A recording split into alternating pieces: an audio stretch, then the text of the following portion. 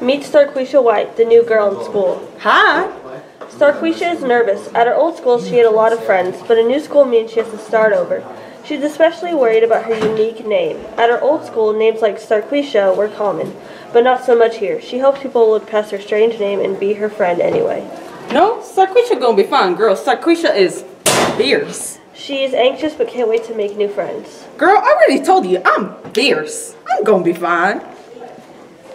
Just then, Cassie, the mean girl in school, walks up to Starquisha. Hi, are you the new girl? Yes, I am. Do you want me to help you get to your class? Sure. Okay. You're in D Hall. Let me show you. All right, thank you.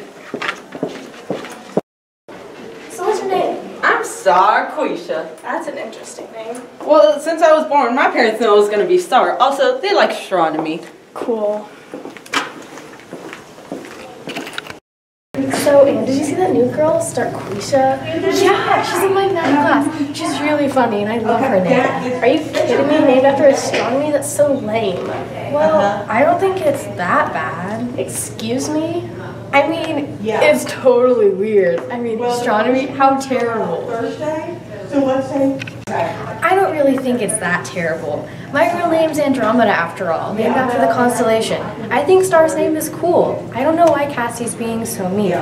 She always teases people who have weird names like that. I don't really agree with what she does, but I'm too afraid of her to stand up or say anything. Even though she's my friend, I don't want her to turn on me. Are you ready to go to home ec? Yeah, let's go. Wait, doesn't Bryce talking? Girls, have I got a story to tell you. So today in science, Excuse me, are you talking to us? yeah. Oh, sorry. My mind just naturally blocks out the voices of annoying airheads. Who, me? Yeah, I guess I just thought that everyone who was named after balls of gas had the same amount of hot air in their head. Yeah, so you guys, I'm gonna have. Cassie really surprised me. When she helped me to class, I thought I had found a friend. I guess not though. Why would she say that to me? I explained my name's origin and she seemed to understand. Maybe things will be better tomorrow.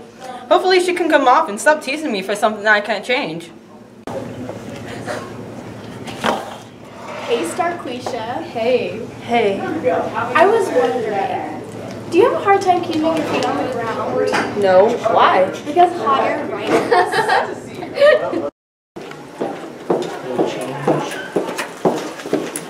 Hey, Star. Just leave me alone, Cassie. I just want you to know I think you're really brave. Brave? Yeah, if I had a name like Starquisha, I don't think I'd come to school.